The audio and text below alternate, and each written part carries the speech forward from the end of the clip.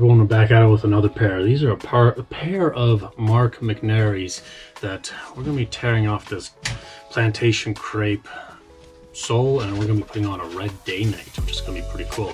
So come join us, check it out, and we're going to see what's going on inside of these boots, because I can't remember if I've worked on a pair, especially just like this. Mark McNairy I've worked on, but not like this. I don't recall. So it's going to be interesting to see what's going on internally.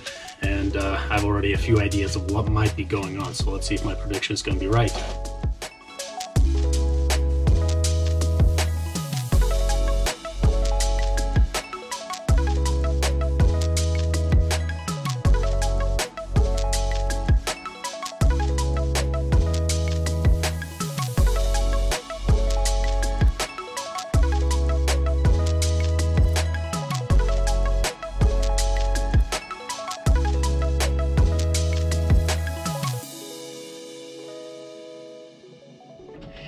Alright everyone, so we're going to start out by breaking these down, and so kind of my prediction is going to be, I'll give you guys an idea and we'll see if I'm right or wrong, but from the look of it, it looks like this sole here is in two pieces. You might be able to see that faint line, so it looks like part of the Plantation Crepe is actually acting as a midsole that is stitched on to a leather midsole, possibly. I'm not 100% sure, but it almost looks like these are a Blake Rapid stitch, but I could be wrong. It could be actually even a Goodyear welted model, but I gotta first take off the main layer of soling and then get to the one that's acting as the midsole on here. So Plantation Crepe is probably the worst material to work on for cobblers.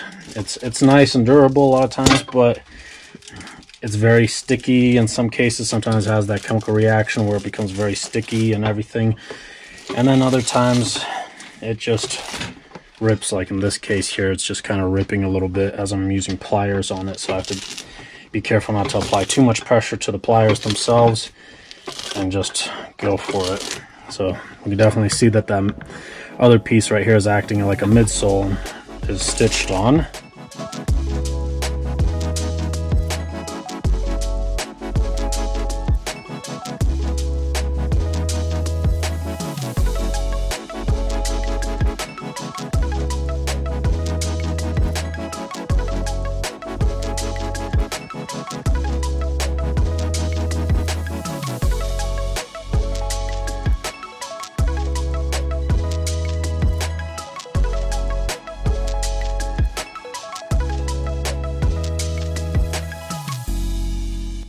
Alright everyone, so at first I was trying to peel off this piece here, but it's just too much of a hassle because that rubber wants to stretch or rip way too much, so I decided to go ahead and just slice it like we normally would with soles. It just takes a little bit of effort, in other words, but not terribly a problem necessarily. It's just have to pull it back, cut a couple of stitches on one side, pull it back again, go to the other side, and just back and forth. So it takes a little bit of effort to keep it going, but it looks like, yeah, these are Goodyear welted.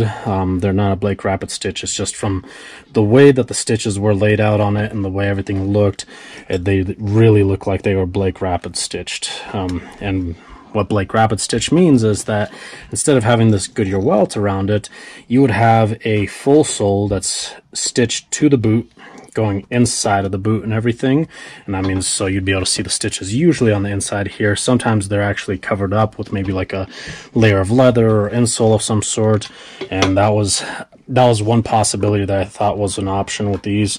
But yeah, it looks like they're just straight Goodyear welted, so it makes it actually surprisingly a little bit easier to work with, because if I need to replace the cork, like in this case, I can. So with a Blake Rapid stitch, usually there's no cork involved or anything like that, and you know, maybe just a little bit every now and then just at the ball of the foot and stuff. So sometimes a little more things to keep an eye out for with a Blake Rapid stitch design.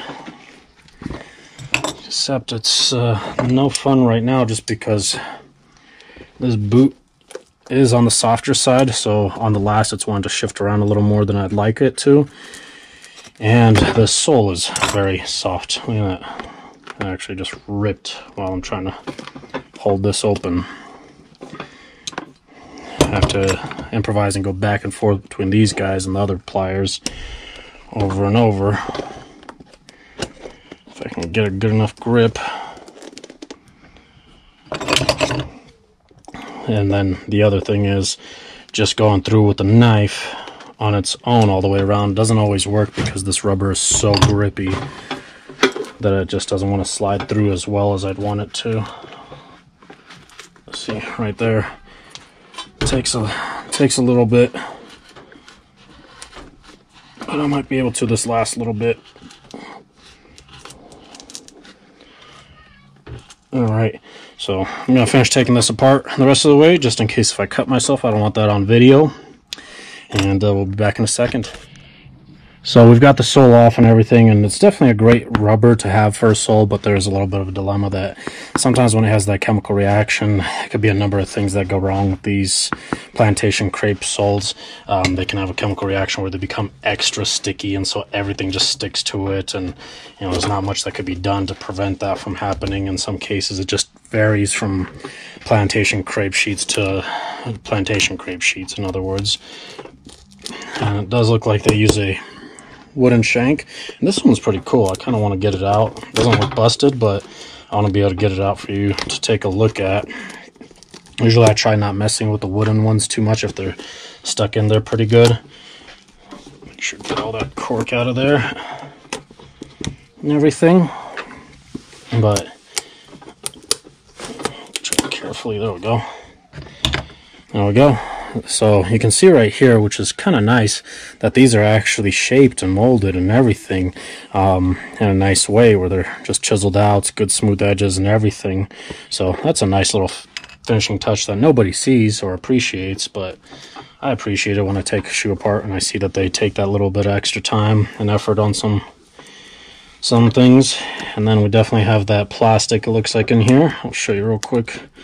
So this plastic is put on before even the welt is stitched on to cover and protect the uppers. I guess I can't really rip it out, but there we go. This plastic will go over top of the boot like that to protect the whole upper, and it's sometimes tucked in, well, most of the time it's tucked underneath the welt before it gets stitched on, so when they're stitching it, they stitch clear through the welt. So if you ever come across a little piece of plastic somewhere sticking out on the edge here, whether it's a boot like this or, you know, $200 pair of boots or a $2,000 pair of boots, if you find that little bit of plastic, it's normal. Just grab some little needle nose pliers or whatever you can and just yank it out. It's not going to cause any kind of harm or damage to the boots.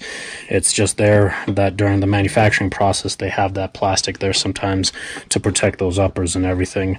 So I'm going to go ahead and take apart the other one and everything, and then we're going to go through and pull all those old stitches and everything and continue on.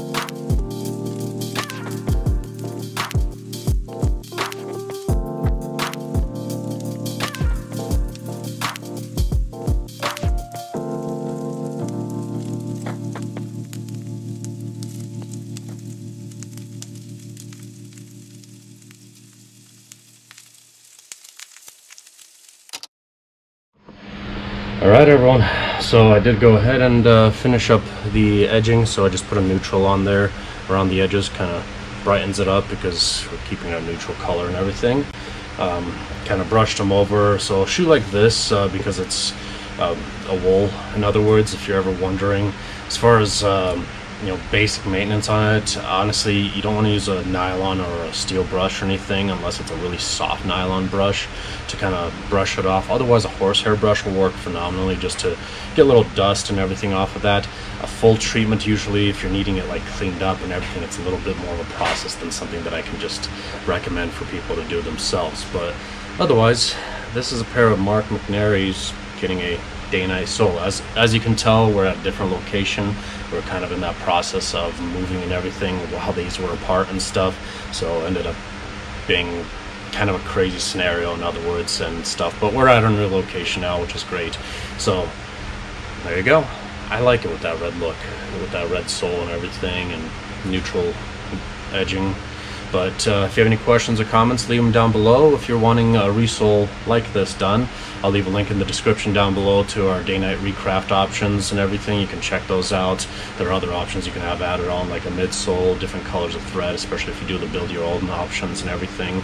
But overall, these shoes, they're pretty nice, I would say. You know, for the price point and everything, I like them. I might go through with them if I was to get me a pair or something, but I probably wouldn't, just because I just destroyed that upper real bad. But otherwise, yeah, make sure you subscribe. I want to see if I have enough time to do a cash or trash episode, so if you want to check that out, I'll leave a link in the description as well for that. Hopefully I have enough time for the cash or trash on that before the gentleman comes by to grab these. Otherwise, if not, I do apologize. Overall, I think these are a great shoe for a boot for the price point and everything. Probably, I would say, worth it. Even if it's got that gum sole on there, that is a little bit of a downside for me personally, just because that gum sole is durable and grippy. However, once it starts to break down, it gets nasty, like really sticky and everything sticks to it. So just as a full heads up with that Plantation Crepe Sole that it comes with and everything. Otherwise, make sure you subscribe, hit that notification bell icon, and we'll see you next time.